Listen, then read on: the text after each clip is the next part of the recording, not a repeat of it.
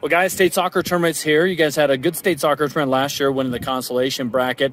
So I'm going to begin with you, Christian. How do you take it the next step up this year, going into state? I'd say playing the balls on the ground and really passing. We have a lot of really skilled midfielders and just players that have been playing together for a long time. And if we can just combine, play it on the ground, we can really be dangerous. Yeah. What about defensively? What's got to happen this week for you guys to be on point, Ethan? I think we got to cover for each other a lot.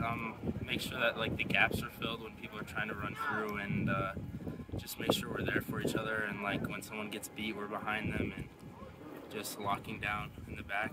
Yeah. What are your guys' thoughts on facing Rock Springs, a team you haven't seen this year in the first round? Is that a little nerve-wracking? A little bit, but at the end of the day, if we just play our game, I think we can come out on top. Yeah. What are you guys' biggest keys, you think, Ethan, to having a successful weekend?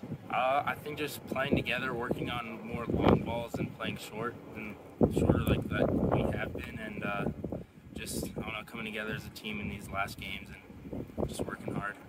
You guys mind being on the same side of the bracket as Jackson, who you saw in the first round last year? It wasn't our preference, but we had to face them either way. So at the end of the day, I mean, we'll just go out and play them.